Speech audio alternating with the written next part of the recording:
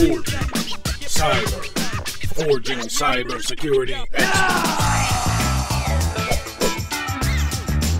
Secure Ninja.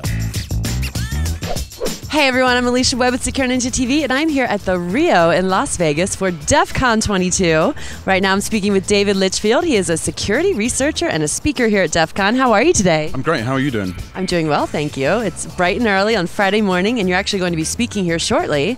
Give us a little brief on what you're talking about.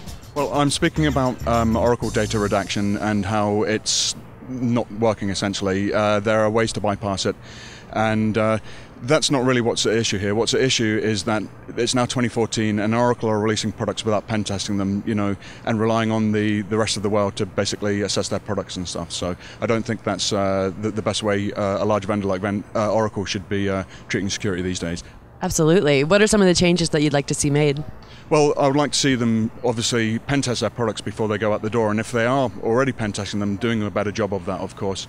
I'd like to see them improving their visibility in terms of when new bugs are found. They need to be more open, in my opinion. They're very stum about issues, and it leaves people questioning whether they're at risk and so on. So I think I would like to see them more open as well. Right. What do you think are some of the biggest security gaps in their products?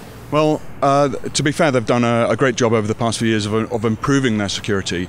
So, for example, things like PL SQL injection are almost gone in their entirety. There's still gaps, however, when they transfer, say, from PL SQL to, say, Java or C, and there's things like numeric lateral SQL injection, PL SQL race conditions and stuff. So it's really the edge cases. So they have done a good job in terms of the bulk of the main areas where Oracle used to be weak. So there's still gaps, though, on the edges.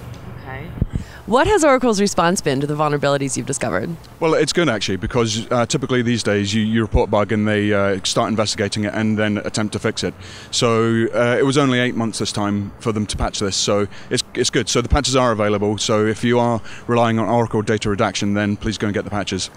Excellent. Well, thanks for taking the time out of your day before your talk to talk with us. Good luck at your talk today. Thank you very much.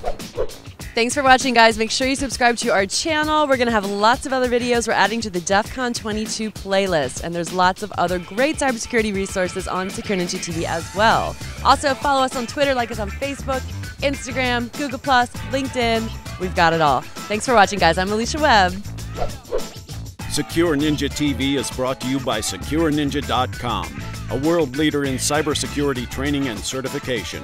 Our master instructors will help build you into a highly skilled and marketable security professional. Secure Ninja, forging cybersecurity experts.